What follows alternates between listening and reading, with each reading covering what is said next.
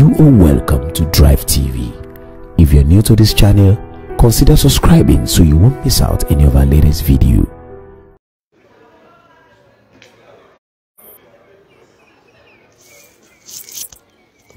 Yes, at the court, Ocean State High Court, Osogbo, fún second day of adjournment.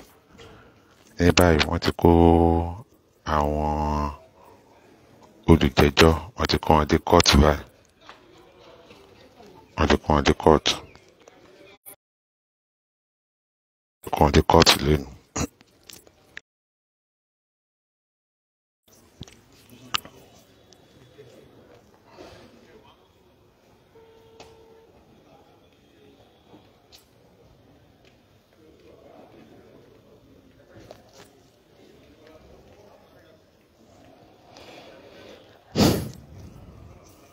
Yes.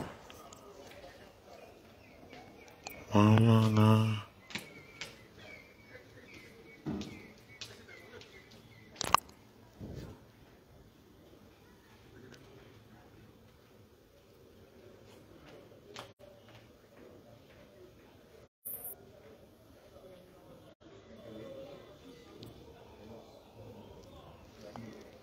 Ocean State High Court la wà ní Osogbo.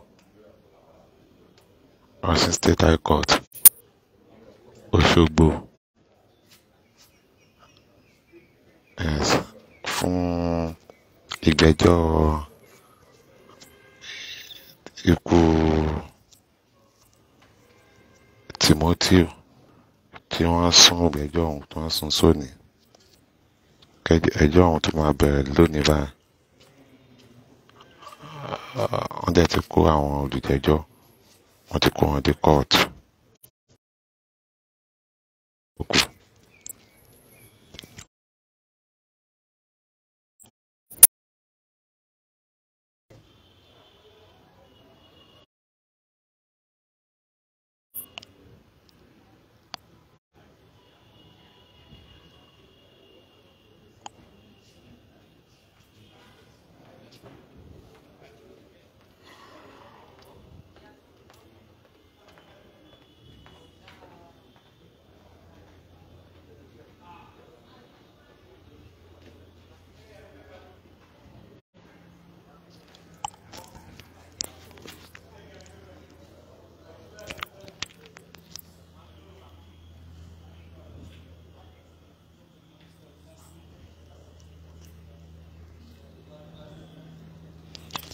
Gẹ́gẹ́ bí ní àná, ilé-ẹjọ́ sún ìgbẹ́jọ́ sóní láti lè kó àwọn tí wọ́n tún fẹ́ jẹ́rìí wá. Ní báyìí wọ́n ti kó wọn dé ilé-ẹjọ́.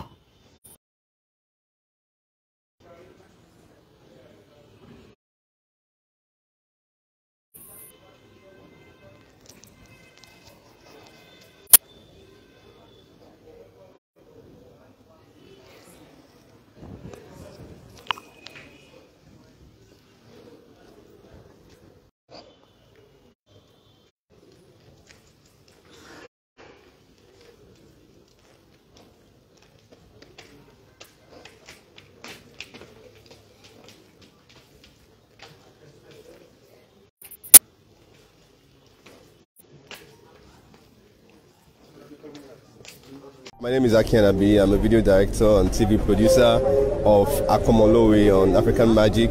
Keep watching Drivetv.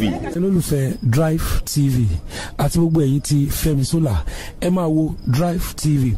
Keep watching Drivetv. My name is Wole Agba. Taking this time out to tell you all that you keep watching Drivetv. What drive ẹ̀wọ̀ ní ògo ẹ̀? What drive ẹ̀wọ̀ fulfilment? What drive ẹ̀wọ̀ bí tó bá lọ? Ó ní iṣẹ́ rẹ̀. Ibi ni kò máa wò Drivetv. Thank you. Chloe. Drivetv, driving you around the world.